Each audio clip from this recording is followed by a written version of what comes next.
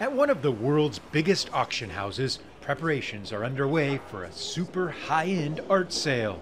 Some of the world's finest impressionist, modern, and contemporary pieces will go up for auction. But the star of the show, this piece by Italian artist and painter Modigliani, painted nearly a century ago, it's considered his greatest work from his iconic series of nudes.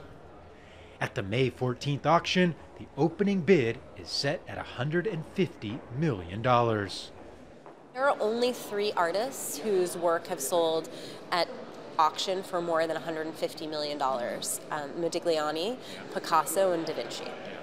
So he's in a rarefied category. May is the pinnacle of the art buying season.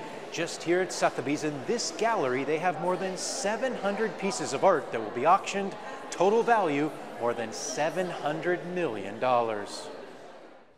But on the other side of New York, the other end of the art spectrum, it's called the Fridge Art Fair, and it takes itself a lot less seriously. All the works sell for a few $100s or less. It's meant to give a platform to emerging artists who are often ignored by big galleries and auction houses.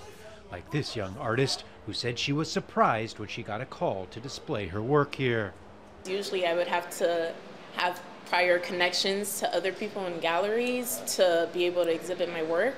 But she was just like, no, you don't have to know anyone. You could just send me your work and stuff. And I was like, oh, cool. Okay, yeah. The fair is also meant to give encouragement to artists who might otherwise feel intimidated in the New York art scene. At a time when the city is gearing up for more headline-grabbing sales, an art show that caters for those who don't have a few extra $1 million laying around.